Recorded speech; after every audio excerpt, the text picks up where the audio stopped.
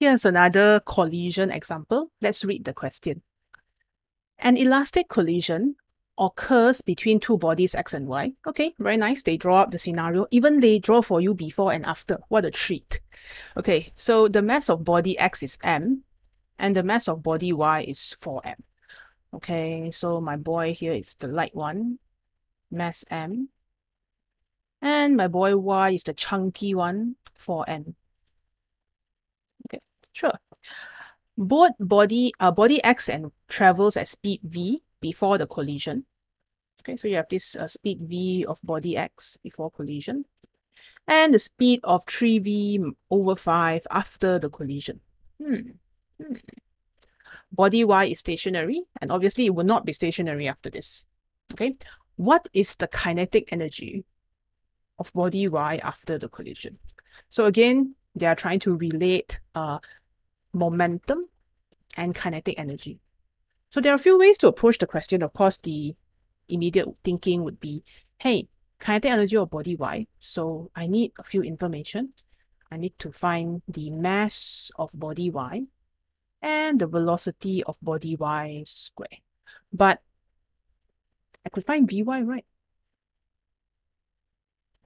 And I have this 4M.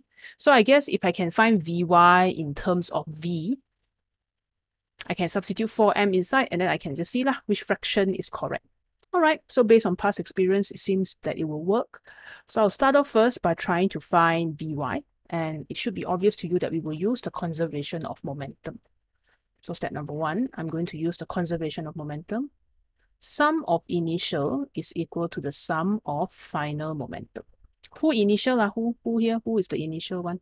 MV is the one that is moving. Okay, so only MV is moving. Is Y moving? No. So plus 0. Because Y is not moving. All right, then this will be equal to, if you check out the mass M, because it collides with something that is 4 times the mass, it kind of like gets reflected, it changes direction. So now it changes direction, and I'll put a negative here to indicate that change in direction. Okay, so this one here is negative because, again, I'm taking this to the right is positive and to the left is negative.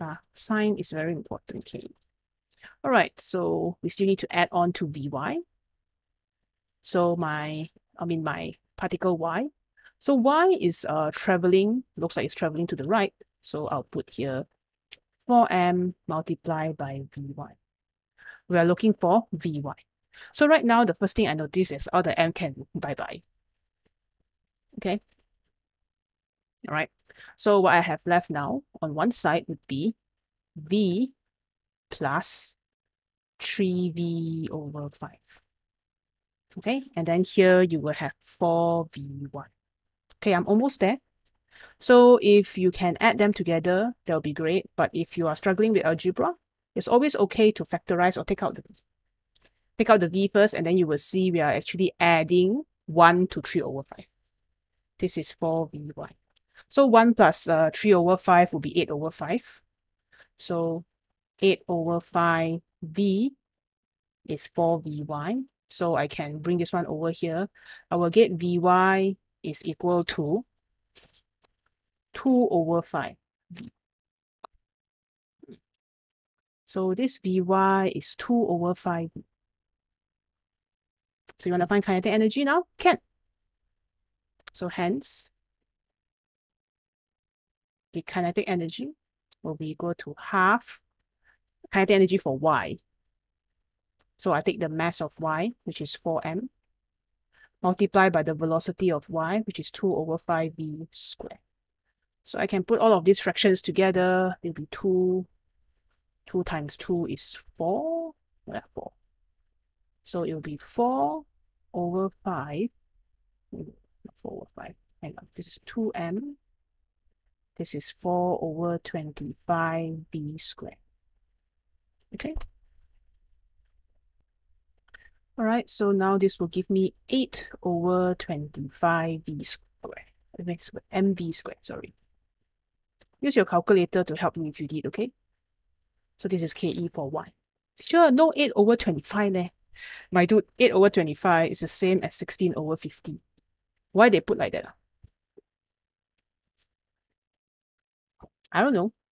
Or rather, it doesn't matter because you can always just use your calculator to help you with your fractions. All right. So in CIE, MCQ can give you fraction, but paper 2, you must write this in decimal point. So if you write either 8 over 25 or 16 over 50 in decimal point, obviously it will be the same answer. But that will be the answer, which now consists of 2 steps. Step 1, I use sum of sum of momentum before and after is the same.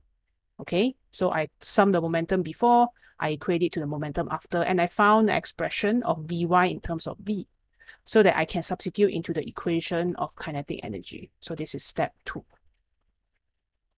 All right, this is my step 2. Okay, so the second thing is, you may be wondering why they purposely change this to 16 over 50 instead of 8 over 25. To be honest, guys, I don't know. Maybe they didn't expect me to simplify like these two folks. So don't worry about it, okay? It's just a fraction thing, okay? And finally, you may be thinking, is there another way to solve this? Because this way is okay. But can I use things like, like they say elastic collision? Are there other ways to solve this? Since the collision is elastic, we can use kinetic energy as an option. So I'll write here or, a second method. Let me zoom in for you. Okay, so elastic collision here, KE conserved. So if KE is conserved, I will say that the sum of the initial KE will be equal to the sum of the final KE. Okay. Initial KE, who is moving? Nah, our little green boy here. So half mv squared. Okay, and here. It's 4m moving. Is particle y moving? No, so 0. Okay, final kinetic energy, that would be half m 3v over 5 square. Teacher, no need negative. You negative, don't negative, doesn't matter. It's a scalar quantity. So you square already also become positive. Okay, so I'm not going to put a negative inside. All right, and then finally, we're going to plus the KE of